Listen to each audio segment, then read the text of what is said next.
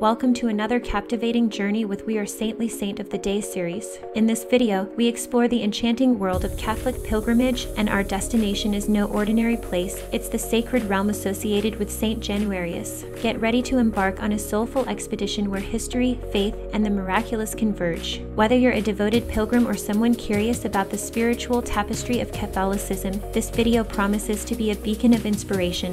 Let's get started.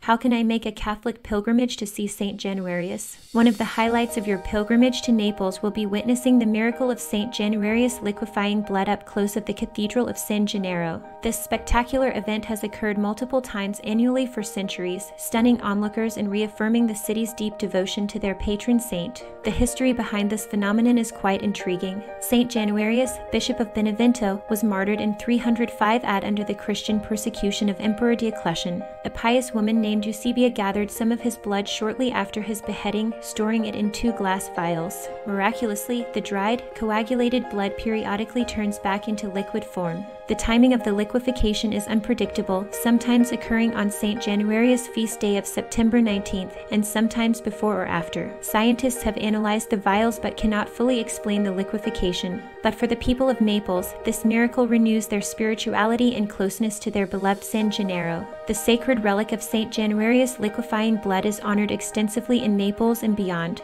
The Cathedral of San Gennaro houses the vials containing his dried blood, displaying them prominently near the altar so devotees can pray before them. During the exciting liquefaction events, the cathedral comes alive with fervent hymns, processions, and celebration in Saint Januarius' name. Beyond the cathedral, Naples streets are filled with tributes to this patron saint. Vibrant local festivals like La Festa di San Gennaro pay tribute with parades, music, and treasured culinary delights. His image appears everywhere from street shrines and souvenirs to the logo for the city's beloved Napoli soccer team. The people of Naples also turn to their saint's relic for intervention and protection. Most famously, after the eruption of Mount Vesuvius in 1631 threatened to destroy the city, the Archbishop of Naples led a prayer procession with the relic. Miraculously, the lava flow stopped just short of the city walls. Saint Januarius continues to be called upon when crisis strikes this volcanic region. It's clear this holy relic is woven into Neapolitan culture and identity. By honoring the liquefying blood of their martyred saint, locals reinforce their faith and connection to the divine.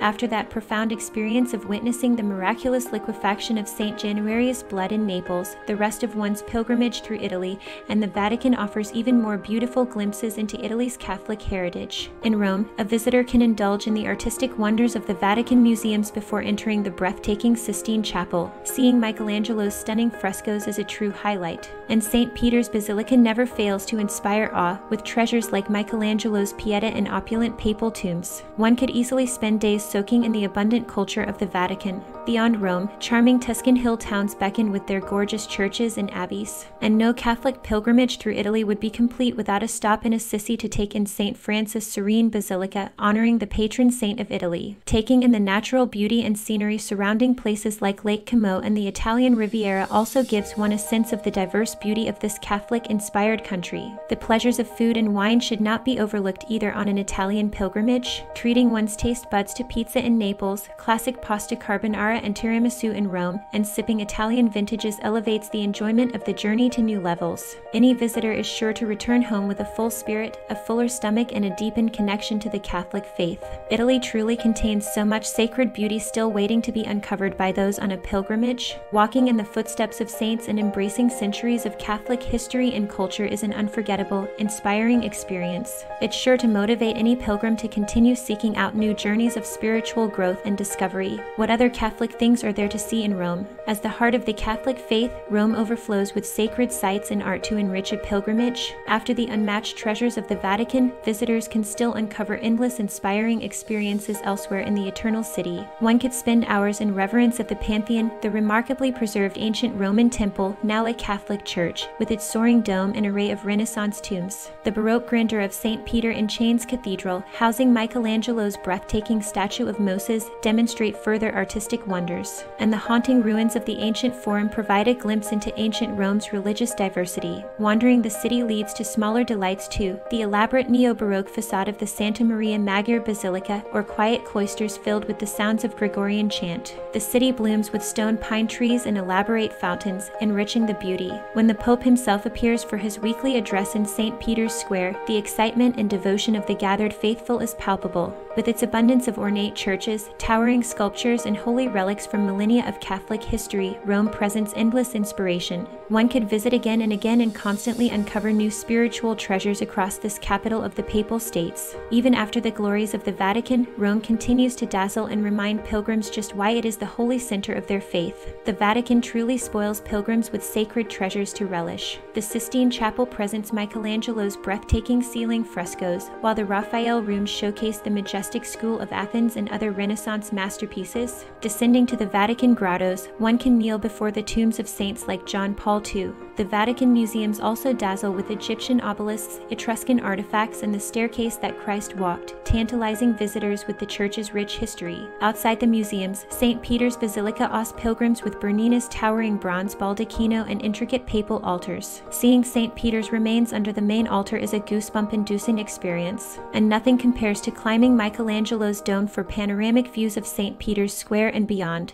Even just people watching offers spiritual delight as nuns, priests, and laity from around the world stream through this Catholic nucleus. In Rome, saints come alive through visual treasures. St. Peter in Chains houses not only Michelangelo's Moses but also the chains that bound St. Peter in Jerusalem. At the Basilica di Santa Maria degli Angeli, one can visualize St. Francis praying amid ruins of an ancient Roman bath, and Santa Maria sopra Minerva boasts stunningly vivid art of the Virgin Mary while also housing the tomb of St. Catherine of Siena. Every street corner and chapel seems to contain another icon of a beloved saint or artistic wonder, allowing Rome's holy history to spring to life. For Catholic pilgrims seeking inspiration through beauty and legacy, the Eternal City and Vatican endlessly deliver, making travel arrangements to see Saint Januarius. Once you decide to make a Catholic pilgrimage to honor Saint Januarius along with praying the Saint Januarius prayer, some advanced planning will help your travels go smoothly. Book transportation and lodging early, as Naples is very crowded during Saint Januarius celebrations. Schedule your visit in September during the Feast of San Gennaro, which honors the saint's feast day, or aim for December when the miracle of his blood liquefaction also occurs. If joining an organized pilgrimage group, they will handle many arrangements. If traveling solo, research masses and celebration times at Naples Cathedral, which houses Saint Januarius relics. Consider attending vigils the day before when pilgrims pray all night long.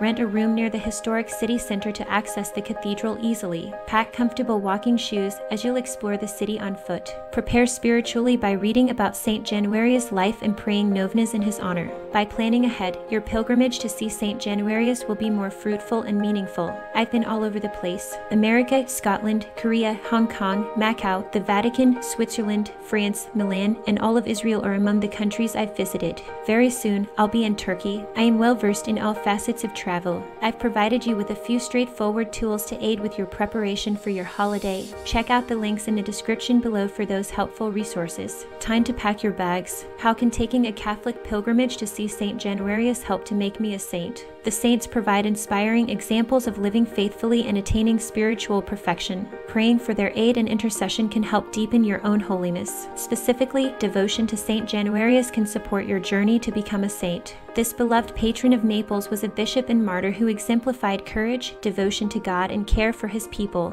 Praying the Saint Januarius prayer connects you to his virtuous life. Asking him to intercede for you turns your heart to love for God and others. Saint Januarius' protection against natural disasters shows his care for people in need. Praying for his help teaches you to trust in God's grace amidst trials. The miraculous liquefaction of Saint Januarius' blood represents the mystery of faith, a key Christian virtue. As you revere this saint through prayer, you open yourself to follow his model of sainthood. Let his life inspire you to embrace humility, sacrifice, courage, and faith. With Saint Januarius as your guide, your own path towards sainthood will be blessed. Past pilgrims seeking Saint Januarius' aid have felt spiritually renewed by his holy power. Know that he prays with you as you strive to grow in holiness. Learning about our holy saints, precious martyrs, and church history will deepen your faith so much. Prayer is also such an important aspect of growing in your faith.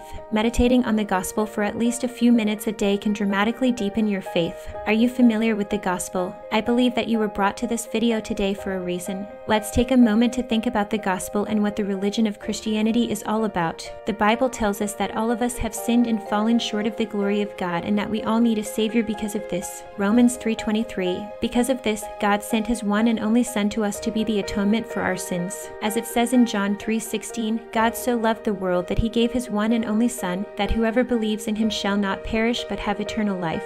You see, in Malachi 3-6 God says, I am the Lord, and I do not change. He has always required a blood sacrifice for the atonement of sins. He says this in Leviticus 17:11, For the life of a creature is in the blood, and I have given it to you to make atonement for yourselves on the altar. It is the blood that makes atonement for one's life. He also repeats this in the New Testament when he says in Hebrews 9:22, Without the shedding of blood, there is no forgiveness of sins.